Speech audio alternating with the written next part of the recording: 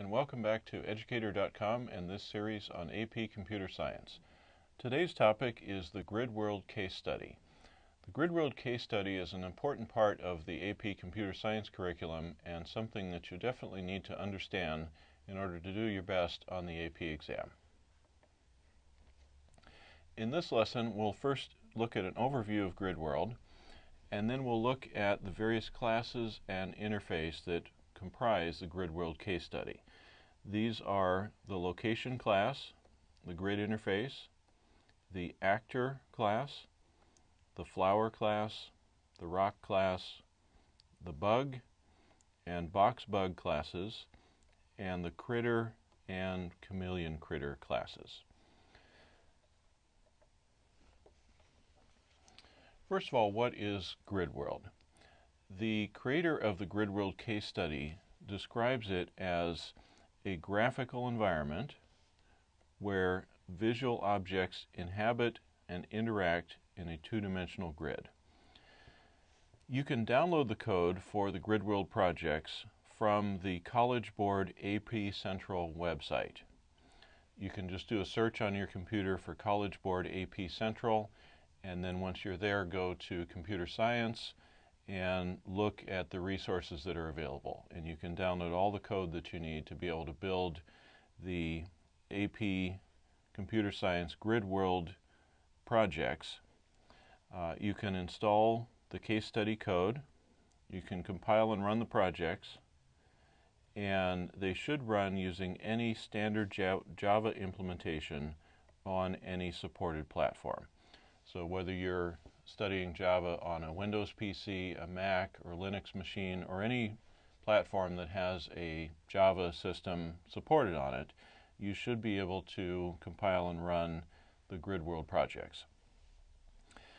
Because the source code is included for some of the classes, you can make modifications to the code, run the modified code, and test if the behavior changes in the way that you expect it to as a result of the changes that you made to the code.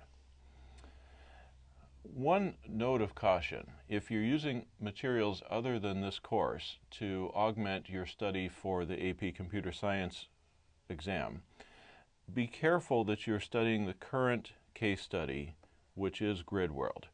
Some materials that may still be available online and some books that were published before GridWorld became the current case study may refer to the previous case study, which is known as the marine biology case study. And unfortunately, studying the marine biology case study won't help you for the AP exam because that is no longer tested on the exam. GridWorld is the current case study, so you need to be certain that that is the case study that you are spending your time studying. The GridWorld case study is an important part of the AP exam in computer science. Typically, you're going to see 5 or 6 of the 40 multiple choice questions on the exam that will be about the GridWorld case study. Also, 1 of the 4 free response questions on the exam will be about GridWorld. So it will be difficult for you to get a 5 on the exam, which of course is what everyone would most like to get, without having a good understanding of GridWorld. The benefit of the GridWorld case study is it provides a way for the AP exam to test your knowledge of concepts such as subclasses, superclasses, inheritance, and polymorphism without requiring you to write an excessive amount of code during the test. If you had to write code from scratch that tested some of these more advanced concepts, you would have to write a significant amount of code.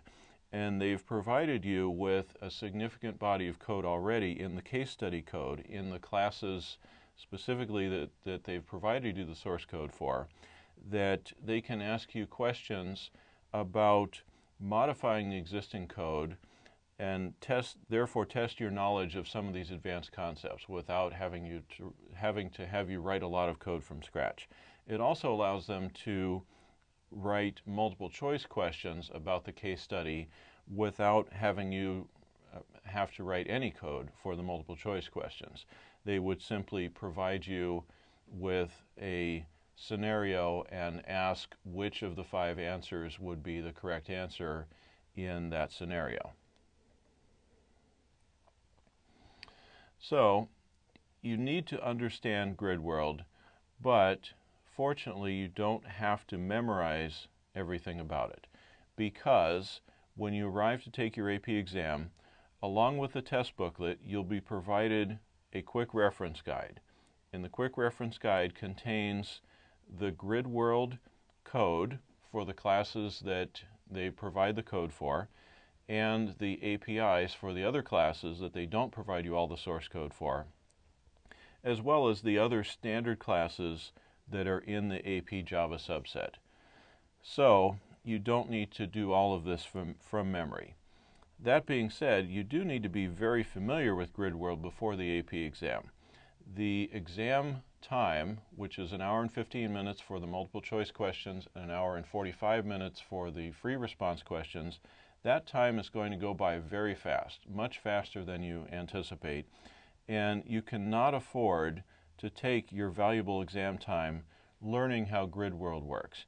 You have to go in there with a very good understanding of how it works, and the quick reference guide is there to provide you with information that you can quickly refer to confirm your memory of how things work, and just confirm that the code that you're writing or the answers that you're choosing for the multiple choice questions are correct according to the published APIs and the published code. So the quick reference guide will contain what are known as the testable APIs and the testable code for GridWorld. And on later slides in this lesson, we'll look at the testable APIs and testable code and see what those are. In addition to the code and the code for building the Java projects, you can also download a student manual for the GridWorld case study from the same location at the College Board AP Central website. So I would encourage you to go to that website. Again, do a search on College Board AP Central. Once you're there, select Computer Science as the subject of the AP exam, and just browse around and see what information you can find there. You may also find other information on the internet about sample test questions from previous years, or other tips and information on preparing for the exam that you may decide to use as a supplement to the other information that you're using to help you prepare for the exam. So let's first talk about the testable APIs. And APIs are application programming interfaces. And these are the methods and constructors that are in the classes for which you are not given the source code. These are the classes that you need to understand how to use, specifically how to use the public constructors and methods, but you're not provided the source code. So you don't have the internals of how all of these things work. So you will not be asked questions about modifying the behavior of these classes because you don't have the source code to modify. So the testable APIs are the grid interface, and then the classes location, actor, rock, and flower. And these are kind of the more fundamental classes. The grid interface and the location are used throughout the case study. Actor is a class from which many classes are subclassed, and then rock and flower are subclasses of actor that have very basic behavior.